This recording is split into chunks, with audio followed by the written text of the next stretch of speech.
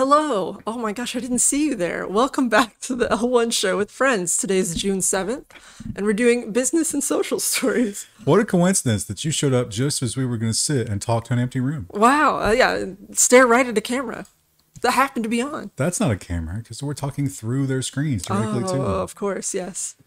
Now, the collapse section, I left it in this week, but there wasn't a lot. Good news. Yeah. Didn't seem like there was a ton of collapse this week. We will start with this one, though. The FTX snowball continues to roll and take out some unfortunate people.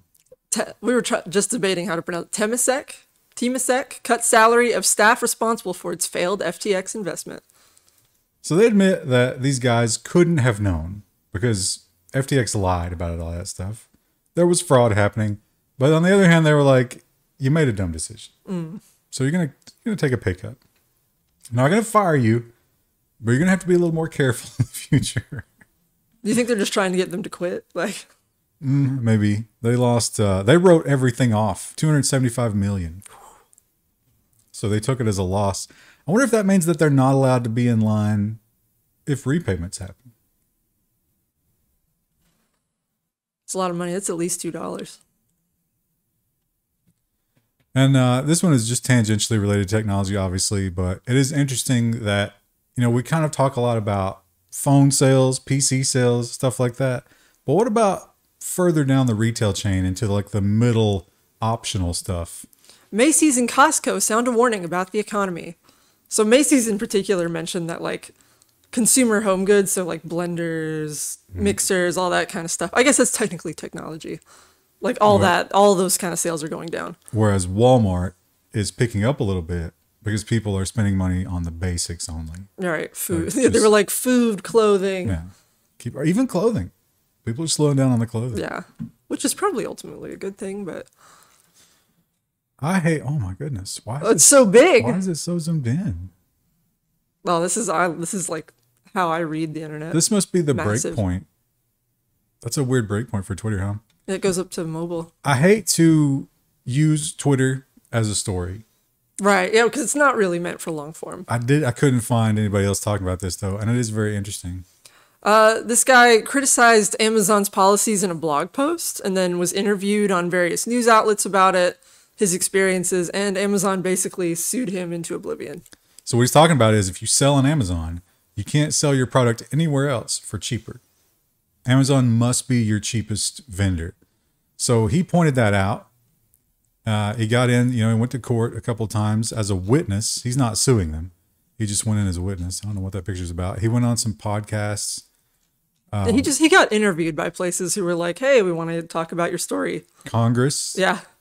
The biggest interview. And California responded and went after Amazon. And so Amazon was very unhappy about that. So he is, after all, an Amazon seller, and they decided to sue him. And now they've demanded an insane amount of stuff here. Just documentation. They're like, you need to document everything. So he's like, I submitted all of my documentation, and they're saying it's not enough. And they're dragging it out, I think they said, till 2026. Yeah, this is the schedule of what he has to deliver. And yes, it goes to July 2026. And he points out that he just can't do it. They deposed him for 2 days, and they were like, no, I think we have to depose you more. He gave them tons of stuff, and they said, no, that's not enough. You will give us more. Here he is showing off some, like, the costs of everything. Whew. And that would bankrupt you, just trying to pay for the legal cost. Yeah, that's what you get if you speak out about Amazon. A lot of people in this thread were saying, hey, you might be able to find a lawyer for pro bono, but no posts from lawyers. Well, a lawyer from pro bono would want to do it to be in the courtroom. I don't think any law firm wants to do the paperwork. Right. Which we have a story about later, yeah. Moving on to hardware. Of course, this is Computex, so we have a lot of new announcements from all of the various hardware teams. Let's start with ARM. ARM announces the Cortex X4 for 2024 plus a 14-core M2 fighter. I don't know if they're going to be able to take on the M2. Also, we must point out that ARM does not make these chips. They design them. They wait for somebody else to make them. And whoever makes them ultimately also tends to change them a little bit. But they're doing the chiplet thing, and then they have one that's like, hey guys, this might be crazy, but look how powerful this ARM chip could be. It's just like this, massive thing. Will anybody pick that up? We don't know. Considering spending trends everywhere, maybe not. Yeah, maybe just go with what you know. Oh, look, Forbes is doing the mobile thing too. It's like a very narrow. Let's see. Oh, yeah. It's pretty aggressive. Anyway, Intel, we're waiting for Meteor Lake. Will they give it to us? No, they will not. They have announced the 14th generation, and it is not that. Intel's 14th gen processors confirmed as Raptor Lake refresh, ? Yep. The author of this article was not impressed with their Computex showing. They're making them faster. They're increasing the power a little bit. They said it might get over 6 gigahertz for the clock, but they will not be the new stuff. The big question is, will they let us keep the socket for the next generation, or will they do something horrible and change that as well? I can't get over the naming scheme for any hardware, really, but like Raptor Lake to Meteor Lake. Are they implying that they're going to go extinct? They're also doing changing the core names. Remember that? And so there's a question of, well, are you going to do that now because you're just releasing the same chips again, or are you going to wait till the Meteor Lake to do that whole all the rebrand? change? It's so confusing. And Intel, they are constantly, what you constantly hear from Intel is like, yeah, okay, that was bad. Yeah, that's that. But this time. But we got some good stuff coming up. Just you wait. And this one might actually be enough to get them some advantages. Intel says AI is overwhelming CPUs, GPUs, even clouds, so all Meteor Lakes will get a VPU. What does VPU stand for? Well, they didn't tell us. I think they said visual. But apparently it wasn't mentioned. Intel didn't explain what the acronym meant. Yeah, but it's for AI. Right. So they're saying that there's so much AI workload right now that they think every chip should have a specific VPU for handling AI workloads. Is that just them kind of jumping on the AI? I think AI is here to stay. Well, right, but it feels a little like, no, guys, we're irrelevant. Maybe I'm just reading into the bias of the authors of the articles, but I think every chip maker will lean. I mean, look what Nvidia is doing. Yeah, we have a story about that.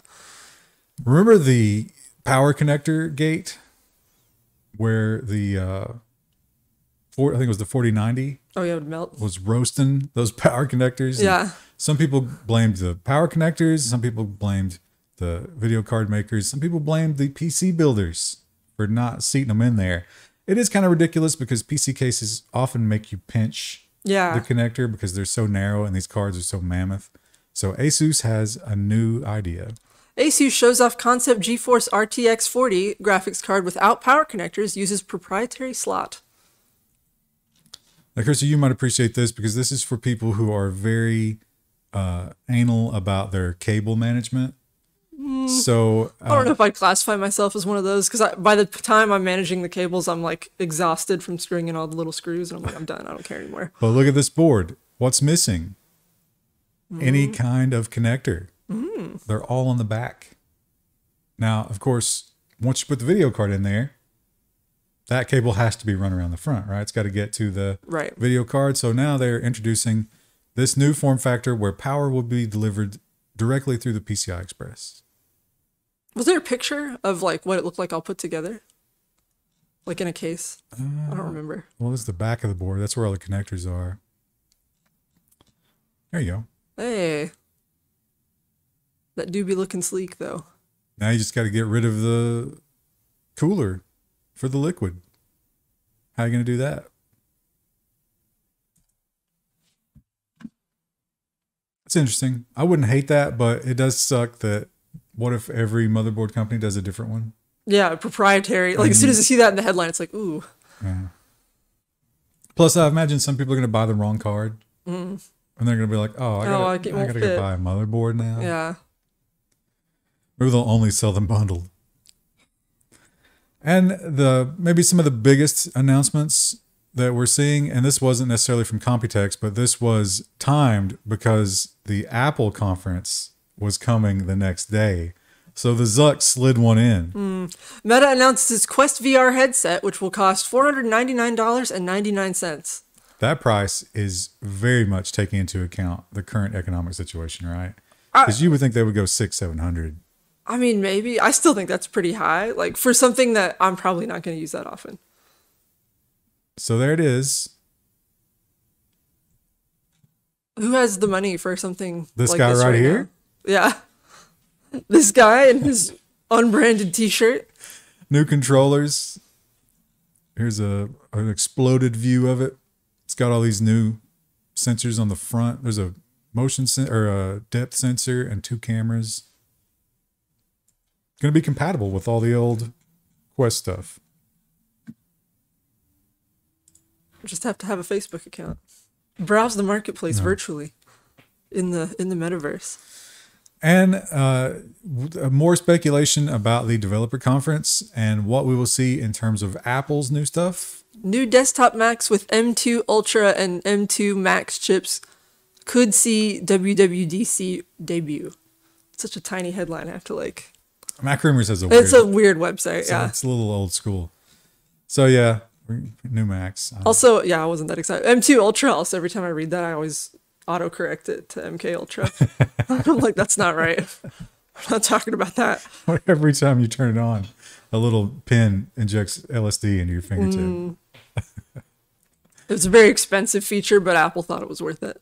And Nvidia, boy, are they having a wonderful year. They've made a lot of money, and now they're joining a very exclusive club. Nvidia briefly joins 1 trillion valuation club. What was their stock price? What had gone up since the beginning of the year? Wasn't it like 400 and something? Yeah. There was a percentage in one of these articles. I imagine they'll split that soon. But yeah, I don't know if it didn't settle at the end of the day, but intraday it touched 1 trillion. Even if it didn't, I'm sure it did later or is going to, because what's going to stop it? And the big thing right now, the reason Nvidia is drowning in money is because everyone wants GPU power to run their AI, and there's only so much to go around. So Microsoft and Nvidia have come up with a new way to give people their favorite new drug. Microsoft signs deal for AI computing power with Nvidia-backed CoreWeave that could be worth billions. So this is basically cloud compute for your AI projects. I went to their website. Their website is like a cacophony of colors. How would you rate it? I mean, like, the website was fine. It was functional. It explained what they did just fine. But, like, I just noticed that, like, none of the brand colors were cohesive. And I was like, why don't they pick colors from the logo? Maybe they let the AI do it. Maybe. I don't know. I would think the AI might do a better job, but... And if you are currently drinking malt liquor, you're going to want to pour a little out for this workhorse that changed entertainment. The original Chromecast hits end of life after a decade of service. I had a Chromecast for a while, many years ago. The highest selling Google product ever in terms of hardware. Yeah, I could see that. The current version now has the OS on it, and these were just blind. Yeah, you literally controlled it through your phone. Yeah, and so they didn't like that. They've moved on to a new version with tracking. Apparently they'll still work. Like, if you have one of the very first ones, they just don't do security updates anymore. So, not great. Now, we talked about, of course, the Apple AirTag and all the horrors that come along with that. And then Google was like, hey, we're doing ours too. And we have an even bigger footprint for our network. So you can track people even more easily. And these guys said, you guys aren't thinking outside the box here enough. We need to cover the globe in tracking. Hubble Network wants to connect 1 billion devices with space-based Bluetooth network. So I saw the name Hubble, and I was like, oh, that's a little stolen legitimacy, isn't it, to call your company Hubble? What about calling your company Tesla? But Hubble implies that you have some sort of connection with, like, the Hubble telescope. Well, no, the Hubble telescope's named after a dude. So I know, but... This is a great picture. This is a good picture. It's interesting. However, Nikkei Asia really no detail. Didn't get. Oh, you know what? That's funny. There's a paywall, but really they didn't block much of the article. There was 2 paragraphs here. Canon develops quantum dot OLED materials without rare metals. I think they said they were using lead in this article. It's no, there's another name for whatever they're using, I think. I thought it was lead. But Could be wrong. China controls all of that. And so they're a little worried about, the whole China situation. So they've decided to come up with a way to do it without that. But we got no details about it. No, there is detail, I think, in this article. It was something else, the rare earth metal. And I think they switched to lead. It's indium. Is that the name? You're saying they're doing lead now? Yes. Oh, okay. And because they were going to take it from old electronic parts. They're like, we can just take scraps and then reuse it. Well, that's a good feature. Yeah. I thought that was positive. And this has just been going on and on. We see little back and forth punches in this, but I'm so tired of it. So is the judge. But here it is. Sonos wins 32.5 million patent infringement victory over Google. But they threw out another 90 million argument. And the judge had some, I think it's the very end paragraph here. The judge was like, this is just patent trolling of the worst kind. And he also apparently during the, when they were doing the hearing and stuff, he had to remind the jury to wake up because it was so full of technical jargon. Can you imagine? Yeah. He's like, never bring something like this to me again. Well, we missed this one last week. It's a little bit of an older story, but it's, I think I mentioned it, but we didn't have a story about it. It's interesting. I don't know. I'm not necessarily against it. I mean, if you're in the situation where you need this, you probably don't care about the risks. But there is the future looks pretty dark if this were to be part of everybody's life. Right. Elon Musk's brain implant company Neuralink announces FDA approval of in-human clinical study. The most amazing thing that came out of this press release, now this is Elon Musk. How many times has he said these crazy things and never followed up? Right. I mean, that's his MO. But he claims that it's very minimally invasive. We're eventually all going to want one, and he's definitely going to get one. Yeah, he said he would definitely get one. And I was like, what, so you can beam ads straight to my head? No, thank you. Unsubscribe. And HP, my goodness, I think we might have talked about this before, but we get more details here on exactly how this happens and why people are falling for it. HP has found an exciting new way to DRM your printer! Exclamation point. So the way they're getting around the obvious horror that this is, and that FTC should be the FTC should be firmly lodged in their lower colon at this point based on this. But they're doing nothing. And why is that? It's because you agree to it. So when you buy one of these desk jets, which is $85, it's the most popular printer on Amazon, apparently. You get 6 months of free ink. Oh, here you go. 6 months of ink, extended warranty, and advanced smart app features. Ooh. One of those features is to reject all ink cartridges, including official HP cartridges, if you canceled your subscription. They also point out that, here's the part about if you cancel, you lose everything. But they reserve the right to change your firmware. Here we go. Remote monitoring. You must always be connected to the internet to print. Disabling the cartridges or disabling the subscription turns off the cartridges. We talked about that. And there could be additional fees at HP's sole discretion. Oh, it's the FTC right now. Not on our watch. But HP isn't here. What a terrible thing. We really needed a printer company to come along and save us from this. Elon Musk should do that. He should start a printer company. Who prints still? I have to print maybe once or twice a year. Yeah, it's for tax documents. I will never buy a printer because I don't do it enough, and I have access to printers here. But it's just so annoying that there is no option, right? Right. What printer could I buy? That's not going to be some insane driver nightmare. Yeah, it's just I just want something that I can print my documents once or twice a year. That's it. Maybe we should install printers in our cars. Because obviously modern cars would be able to run that. And apparently we're all going to be driving one of these soon. Tesla Model Y is now the world's best-selling car, first EV to do so. Electric, the website, or Electrek, they're so smug in this article. They have the smug goat meme energy where they're like, I use them a lot because there's no paywall and they do a lot of coverage for this type of thing. But yeah, they're annoying. They're very, very smug in this particular. Like, we knew this would happen. They believe that a lot of this, and I think it's probably true, comes from the fact that Musk saw what was happening in the economy and he slashed the prices for these cars. Right. So that was a smart move. Volume rather than margin. Not a bad idea. And, you know, it's fun. We talk about Nvidia is now $1 trillion company and the actual tech gods are like, oh, that's cute. Yeah. Oh, well, you made $1 trillion? Yeah, one aspect of our business did that. Apple touts 1.1 trillion in App Store commerce in 2022 with a 104 billion in digital sales. Those are numbers that like I can't even fathom. Just astonishing. Yeah. They also break it down. This is very interesting where they break it down into like food delivery apps and stuff like that, grocery apps and so forth, and showing what people spend year over year on that. All the extra fees that have to go into these numbers is just insane.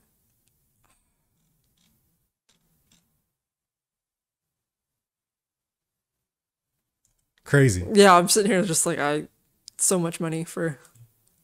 Do you get that much value? I guess maybe. For what? For like the App Store, yeah. Nah, most developers don't make money on the App Store. Right. Well, I'm saying like even just as a user, like I've never been like I should download an app for this. Like hardly ever. Oh, I actively try to avoid it. Yeah, same. You've been getting the emails from the vet.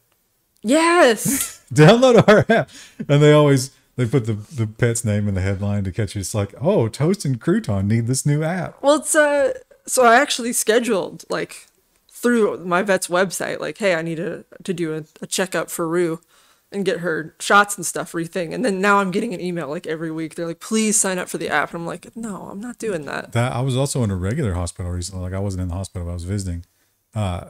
Every wall has an advertisement for their health app that they want you to get. It's crazy.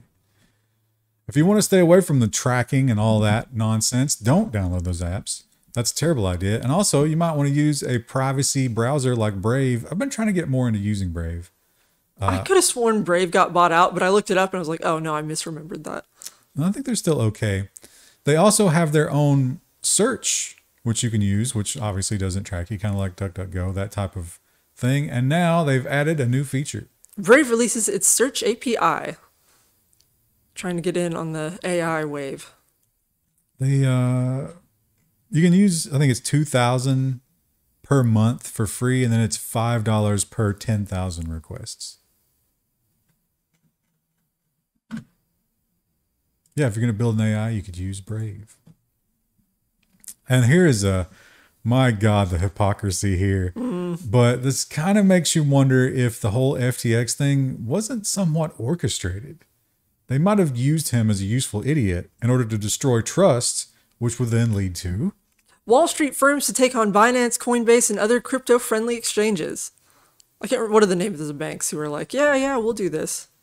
all the big ones. They listed a bunch in here. I know Charles Schwab was one. It's at the very top, I think. Yeah, there you go. Standard Chartered, Nomura, Charles Schwab. Schwab. So, yeah, basically they're like, oh, hey, don't trust the crypto exchanges, but you still want to play with crypto? Maybe we'll help you with that. We'll come up with an exchange, and then you don't have to trust these decentralized people. They're pirates. Come back to the warm embrace of surveillance. Then they'll merge you right into the central bank digital currency, I'm sure. Seamless. RARBG is a word that I've seen sometimes. Maybe one or two entries on the magical hard drive might have contained that in the folder name, but no more. Iconic torrent site RARGB shuts down. All content releases stop. I had a friend who we were playing a game one night, and he's like, "Oh, I was a little down this morning." Oh, we're like, "What happened?" And he was like, "My favorite torrent site got shut down." Like he was genuinely upset about it. You associate with these peer-to-peer plebs? Never. I would never. That was a made-up story. It just occurred to me. Do you think that's a play on Ruth Bader Ginsburg? No, it's RGB, right? RGB. I don't know. The reason they're shutting down though, it's like you thought, oh, maybe it's like hosting costs or the government's on their ass, but it's actually like a bunch of depressing reasons. Like half our staff got really sick, half our staff are fighting in the war in Ukraine. On both sides. Yeah. They had both Russian and Ukrainian hackers Yeah. who are fighting one another. Dark. That's like the Civil War, but for piracy. Sad to see him go. And YouTube famously took away the dislike button, and people didn't like that. But now this person is trying to capitalize on that. I don't think this is going to take off. Maybe, I don't think people are going to want to not. click away and waste their time with this. YouTube removed dislike count, so this guy made Rotten Tomatoes for YouTube videos. The thing is, yeah, it requires users to input information, and I don't think, unless you're a large channel, you're probably not going to get that kind of traffic. And there's no click-through, right? Because YouTube's not going to send you to this site. You're going to have to know to go here, search for the channel, register an account. I just don't see it would be better if it was like a browser plugin, but even so, even browser plugins are kind of like niche, I think, for like most users. Aren't there plugins that reveal? Because I think somewhere in the source there might be that dislike count somewhere. Yeah, there is one. I installed that one yesterday. I think I sent it to you guys, where it's like fixes the search results in YouTube. So it removes like shorts, it removes all the advertising, it removes like random suggested content. And it's like, wow, there was so much crap in search before that I didn't even register anymore because I would just scroll past it. And now my search results are just what I asked for. And I'm so tired of hearing about YouTube TV. My God, it's never going to happen, YouTube.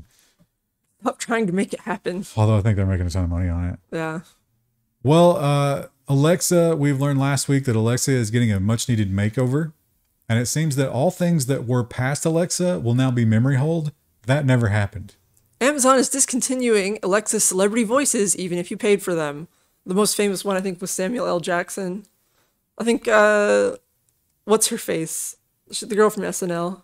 McCarthy. Melissa McCarthy, Shaquille O'Neal, and Samuel L. Jackson. I guess we're the top three. Some of these you paid up to $5 for. You can get it back, but not automatically. You have to complain. But you can't keep it no matter what. Yeah, you just get your money back. And the Indian streaming world, of course, we've been talking about India. They are blowing up. They're becoming a middle-class economy on the backs of all these tech companies that are worried about China and the geopolitical risks, and their streaming services are certainly reaping the benefit of this. Reliance's Geo Cinema breaks world record with free cricket streaming. What's amazing is that Disney has their own streaming service here. It's called Hotstar. Hotstar decided to broadcast another cricket tournament a few years ago for free, and they broke the record. Then they started charging for it. Well, they lured you in. So these guys were like, oh, that's a good plan. We'll do the same thing and we'll break your record. They haven't started charging yet, but that'll probably be the follow-up next week. That's coming. Oh, there we go. This is a horrific idea. Yeah, I don't know who. I kind of don't like either side here. I'm not sure who to root for. Well, I'll tell you who's not going to like this. Insurance companies. Yeah, I did think about that. There's going to be a little kid that drowns. There was one in the story. Oh, really? I missed that. In one suburb, a backlash against homeowners renting out private pools. There's an app, I think it's called Swimly, something like that, and you can rent out your pool much like you would an Airbnb. Well, they really missed the boat not calling it Swimmingly. Yeah, but I think it's Swimly. I might have that wrong, but yeah, you rent out your pool, and some people in various towns are complaining about it now because they're like, it's turning our usually quiet street into a very loud commercial zone.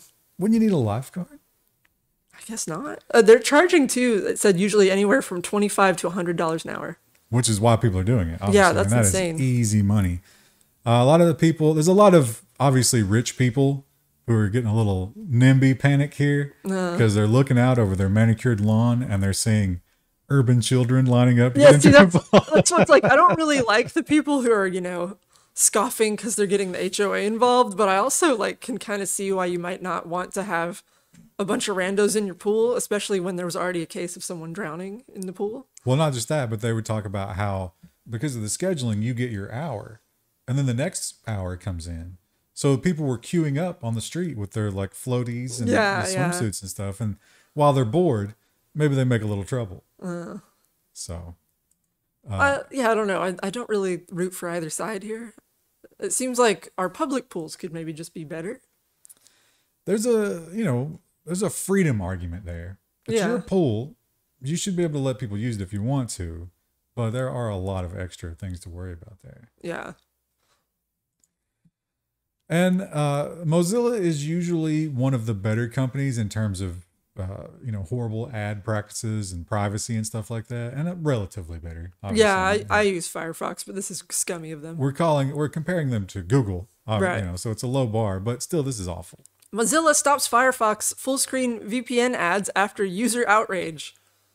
What a tone deaf thing to do. So it would lock. You couldn't just click away from this like most web design for an overlay. You have to actually interact and click the no, I don't want it button.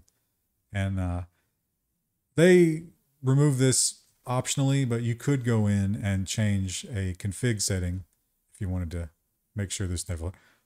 VPN promo enabled. Ugh. The darkness of the poor engineer who had to add that. Maybe I'll try Brave. And CAPTCHAs are interesting technology because in order to stay ahead of anti-CAPTCHAs, they have to constantly be evolving. And one of the ways that they evolve, as we've learned about AI, they go out to the internet, they find stuff, and they learn about it. And that stuff might not be real. CAPTCHA is asking users to identify objects that don't exist. Please click each image containing a Yoko. And then the results that they give, this is obviously AI generated. Yeah, it's like some sort of weird Rubik's Cube, but it's not actually a Rubik's Cube. And then they also gave them puzzles to do the puzzle, but these puzzles also appear to be AI generated. And there's some yo-yos in here too. I don't think we included a story about this. This happened a couple weeks ago, but I think HBO Max has similar issues now where if you try to log in, you get weird captchas like this. Yeah, this is H CAPTCHA, which is a copy of or fork of reCAPTCHA without the spine, supposedly. I guess they're cutting some corners. Identify the Yoko. And here's another where they wanted you to find just obviously AI generated faces. Wild. Yeah. You're just not going to be able to log in. That's the thing I tell clients a lot. They're like, oh, I want to have a form or something. And then it's like, then it becomes a game of how do I beat the bots from constantly filling out your form? And now even CAPTCHAs aren't reliable. You're never going to win. It's a darkness. It's awful. And the AI is only going to get better at that. Yeah. We have this argument has played out already in Australia and some other places. The news people want social media companies to pay them for the content. Social media companies don't want to do that. It's a standoff. Meta threatens to yank news content from California over payments bill. So California has ruled that they can do that. And so Meta's saying, well, maybe we just don't have news. You know what? People will share this organically. We don't need a news tab, which is absolutely how it should work. Yeah, is that a problem? And we know that what Meta does is that they advertise. That is their business model. How do they get so good at it? Well, they learn everything about you and they exploit that. That is illegal in some parts of the world. Meta offers to limit use of ad data to address UK competition concerns. I think this was specifically related to the marketplace, right? They were looking at what you hesitate on, what you click on. Well, if you're looking for a certain thing on the marketplace, they use shoes as an example. Then that immediately goes into yours like interested in shoes and you start getting shoes. But the UK is saying, no, your service should not have anything to do with the advertising. If they're going to use the marketplace, it should be totally separate from your stuff. And Meta agrees to that, but only in the UK. California probably going to get all over them on that. Yeah. And Instagram, of course, they're out there and they're telling you that's like, hey, you know how you feel like that because you say things that we don't like, no one ever hears it and we just ban you and hide it? Nah, that never happens. Instagram's head says you shouldn't worry about shadow banning, though they don't use the word shadow banning. And also they don't promise they're not doing it. Yeah. They're still not to worry about They it. just talk about how they have many different algorithms, not just one, and that there's many ways that they use to self-police. They're also getting ready to launch a new product in competition with Twitter, so definitely a press release kind of vibe. you'll never understand this. So stop trying. Yeah. Basically is what he's saying. And we learned recently that Reddit is going to start charging for APIs among all the other companies because now we know that AI is going to be exploiting that and there's money to be made from it. But some people had already created business models that relied on it. Reddit's new API pricing could kill its most popular app with a $20 million bill. Apollo is a Reddit reader that everyone is very upset about. I kind of get the impression that Apollo was what you were just talking about with YouTube, where it just pulls out all the garbage. Right. And serves you Reddit. So obviously Reddit doesn't want that to begin with. Right. There's a couple apps like that. I think there's another one that's like Reddit is fun. I don't have any of these installed, but I've seen a lot of people crying about this online. So this guy did the math. He said even if he kicked off his free users and only had paid users, he still couldn't pay them enough to make it cover work. it. Yeah. So that's going away. It's really a bummer for like niche hobby spaces. Because that's where, like, if you want to discuss a niche hobby, Reddit is really, really good for that. And Reddit's just getting worse and worse and worse. But it's also probably harder to advertise to you if you're in that space, right? Right. So they don't care. That means we're going to have to go back to the onering.net for Tolkien discussions. You never should have left. Their forum looks like it's still in the 90s, so. You should volunteer. No. To rehash it. They like Rings of Power now. Oh, wow. Well, you could be a force of good in that community. Here's a CNN story. It's in business, and they left out everything about this story. This is astonishing, the way that they just ignore all the facts. I saw headlines for this, but I'll be honest, I didn't see all the details. Twitter's head of trust and safety says she has resigned. Why did she resign? Well, it turns out that there was a documentary. I'm not even going to say the name of it because it's very incendiary. It upset a lot of people. Has to do with some of the hot button issues of the day. And they plan to launch on Twitter, but based on this woman's decisions, their launch was hampered, and it was like the sensitive media and hate speech or whatever. She labeled it with all this stuff and prevented people from seeing it. And he appealed directly to Elon Musk, and Elon Musk said, yeah, something's going to change here. What changed is she doesn't work there anymore. So once in a while, Elon Musk hits one for free speech. Not always. Not hardly ever, but this time he did. I feel like Twitter's also gotten, like all websites I feel like have gotten worse with their algorithms because it's all just about advertising now. It always was. It always was, but like it's just so blatant anymore. Anyway, speaking of advertising, check out our store. Go to Patreon and Floatplane and subscribe. Thank you. Bye!